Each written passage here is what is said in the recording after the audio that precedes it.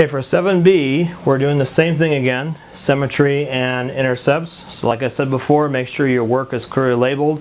When you show the 3 different tests for symmetry, make sure you clearly label those so I know what you're actually doing in your work. So for this, first of all, you're going to want to find the intercepts. We'll do that first. Let's find the x-intercept, and this is where you're going to put in a 0 for y. So x squared minus 0 equals 4. We have x squared is going to equal 4, and then you can square root both sides, and then we'll get plus or minus 2, and those would be your 2 x-intercepts. We'll now look at the y-intercept. Y-intercept, you're going to put a 0 in for x. So for that, we have 0 squared. We have minus y equals 4, 0 going in for the x. That leaves you with negative y equals 4, and if you divide both sides by negative 1 to get rid of that negative, you get negative 4. So x-intercepts for this problem will be plus or minus 2. The y-intercept would be negative 4. So now that this is complete, we now need to take a look at the test for symmetry.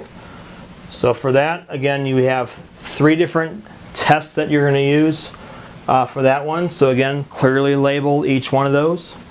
So first we're going to look at x-axis symmetry. Okay, so x-axis symmetry, the notes say we're going to put in a negative y in place of the y. We're going to do that on this problem. So we're going to do x squared minus negative, we'll put a negative y in for y, and then we're going to simplify it. And we end up with that, and that's not the same as the original one because it's minus and we got a plus. Nothing we can do to make this one go back to the original one. So it does not, this is a no here. No for x-axis symmetry. Next, let's look at y-axis symmetry. We're going to do negative x, we're going to put in place of x.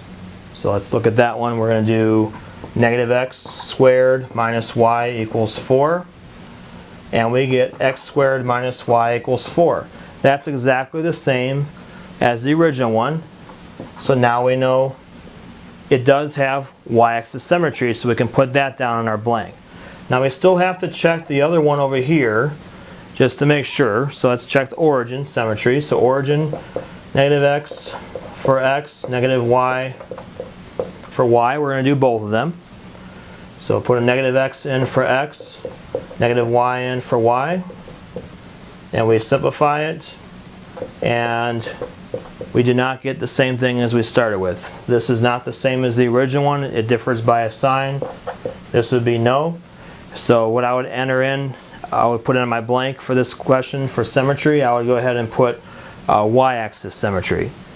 See how it is labeled, each of these. Now you don't have to necessarily put negative y for y. I just do that for your benefit.